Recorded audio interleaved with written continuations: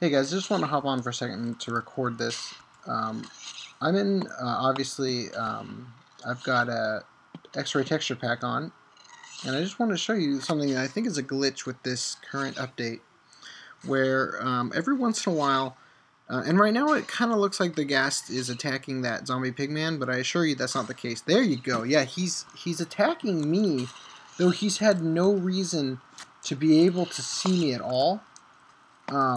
And he just has been shooting a line straight to me, and I should have started recording earlier, but he shot straight through. I mean, he was at least 60 blocks away, and he's been shooting a line, just rapid fire straight through the nether rack up there. If I were to just wait here, eventually he'd do the same thing. He just waits right there and continually shoots a blast, breaking through it until he hollows all the way through the nether rack to basically where I am. This ghast up here has yet to see me. That ghast never saw me either, but for some reason, something's going on with their AI or whatever, and occasionally, I guess when they're at a certain distance or whatever, they freak out. Anyway, I just wanted to kind of record that and show you guys. Look at that. See that line right there? It was hard to tell from the other angle, but that line is that's the trajectory of him shooting at me. And obviously by line, I'm referring to that line of fire that my cursor's been going over. So yeah, Mojang, I mean, whatever's going on, I mean, I don't really hate it. It's not the end of the world. I think it's actually kind of funny. It's not a glitch that is, unbelievably hurting me the way that the water glitch was, even though that itself had some great exploits as well. Or actually, I can't really think of an exploit for this. The reason it really doesn't bother me is because, I plan on encasing basically everything I'm going to be working through in a type of block that can not be hurt by ghast blasts. But, yeah, look at that. I mean, that's a straight line. You can tell he definitely started here and shot and shot and shot and lighting the netherrack on fire. So that's pretty conclusive proof that, there's something going on with the AI, because that's a solid wall that he went straight through to get there. And it has nothing to do with the texture pack that I'm using. I had an incident like this happen another time I was playing when I was in the normal texture pack, and he just kept going. He was much closer that time, but he just kept going until he broke through and hit me. So it was very strange. What you guys just saw is what had initially been my extent of grievances with the Nether.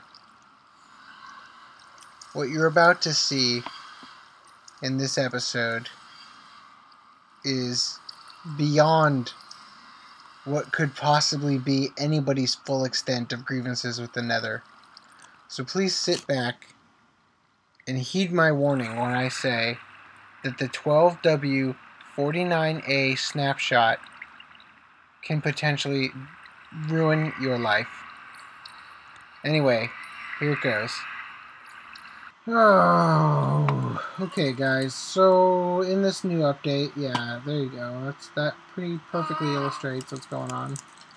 Signs in the Nether are causing enormous problems. Right now I'm trying to see if I can get to the end.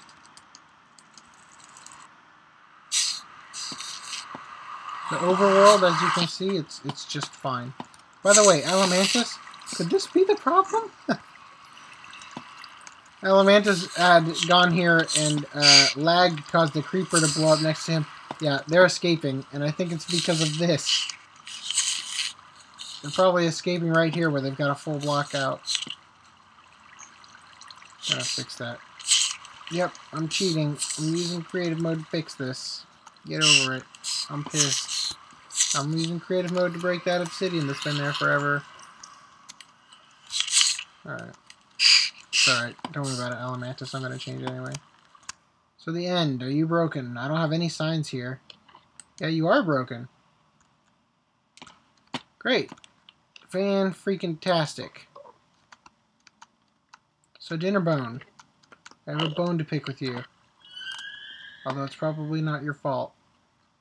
Touch that water. There's not water here. You guys are so full of crap. There's really no water here. By the way, the best way I figured out to show this is to take a rocket and touch the side of the block, and it'll make the stuff start to come back. Although it's very annoying, and I've maybe the 5th or look, I got some XP. This is still probably the 5th or 6th time I've tried to show this. I go on and on and on and on and on about how upset I am, and it doesn't make for a very entertaining episode. So here's what we're gonna do. By the way, this is the very first time I have ever updated a snapshot and not made a backup first. This is the time when you wish you had done that, because clearly, I mean, thank God nothing's wrong over here, but when I go through my nether portal, just look at this mess.